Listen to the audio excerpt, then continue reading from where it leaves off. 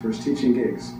And I think for a lot of aspiring midwives, that's not where their brains are. That's not where their strengths are. There's usually a handful. Well, the whole point, I think, is you have to give. You have to bring in the idea of this concept, which I think is best not to name, because as soon as you put that name to it, it just becomes oh shit.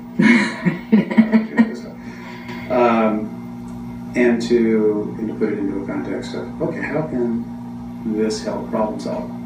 And that's basically what it's all about, as far as I'm concerned, is that you've got these issues, and if you can bring up issues that are germane to folks who are working in the field and figure out a way to, understand how well you're doing, understand how well other people are doing, read articles about what other people are doing, then it's fun.